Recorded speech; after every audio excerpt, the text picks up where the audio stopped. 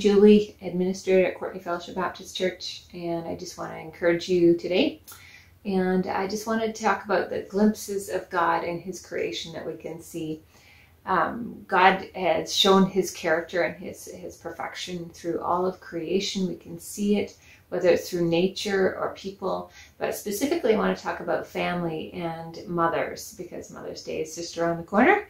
And God was the one who established the family at the beginning with Adam and Eve in the creation. And God has given us as mothers the ability to know Him better and to understand Him better. And through our mothers, not if you're not a mother, you have a mother. And so through that, we can understand a little glimpse of God's character. God demonstrates to us patience. And as a mom, you learn to become patient. And it's something that you have to develop as a mom. There's so many moments when we have to have patience with our children. And so that is a character of God that we can see. Selflessness. When you become a mom, all of a sudden your life revolves around your children.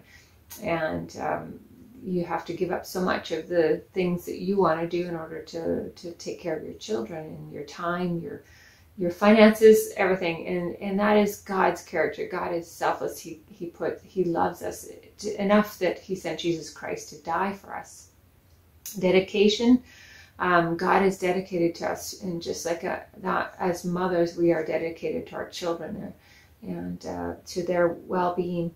Love. I remember the first day holding my firstborn, and just this overwhelming sense of love that surprised me. And I didn't know her. I knew nothing about her character or what she would do, but I loved her. And in a type of love I've never felt before.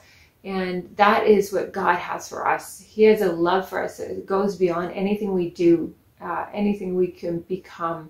He loves us. He loves us without stripping all that away. He loves us just because we belong to Him and we're His children He created. Protection. We strive to protect our children. We do all we can to keep them safe. And it's just an instinct. It's a nature that we want to protect our children. And that's a character of God. That is how God is. He created the laws in the Old Testament to protect His children and to keep them safe. And so He is always protecting us. Comfort. In Isaiah 66:13, it says, "As a mother comforts her child, so I will comfort you." And God comforts us. He is our comforter. And just like that, we can learn as we become moms that we want to try and comfort our children when they're hurting, when they're lonely, when they're sad. And it gives us a glimpse of how God comforts us and His desire to comfort us. Mother's Day is a fairly new concept in North America. It started in the early 1900s, but it's not a new concept for God. God in Exodus 20:12, in the 10 Commandments, one of them is honor your father and mother so that you may live long in the land the Lord your God has given you. And it is one of the only commandments that came with a promise. And so we want to honor mothers and fathers, but specifically this weekend with Mother's Day. And we should honor our mothers every day. But we specifically, as a church, we want you to know, moms, that we support you. It's not easy. The very first dysfunctional family actually was Adam and Eve, and we learned about that. Ken Dick had talked about that when he was here, and how their son killed his brother. And it's tough. We fail as moms. We're not perfect. We only get a glimpse of God's perfection.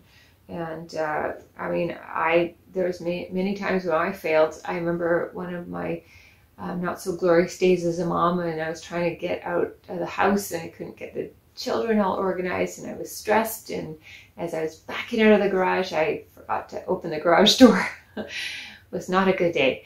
But we all had days like that. We all had struggles. It's just part of who we are, because we are not perfect as God is perfect.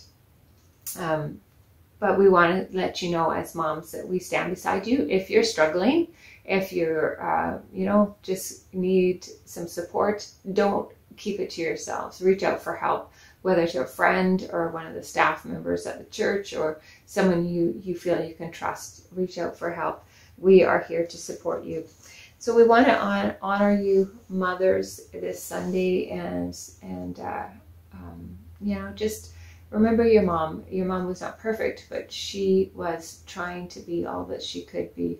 And thank you, moms, for what you do, and thank you, God, that you give us a glimpse of who you are through moms and through being a mother.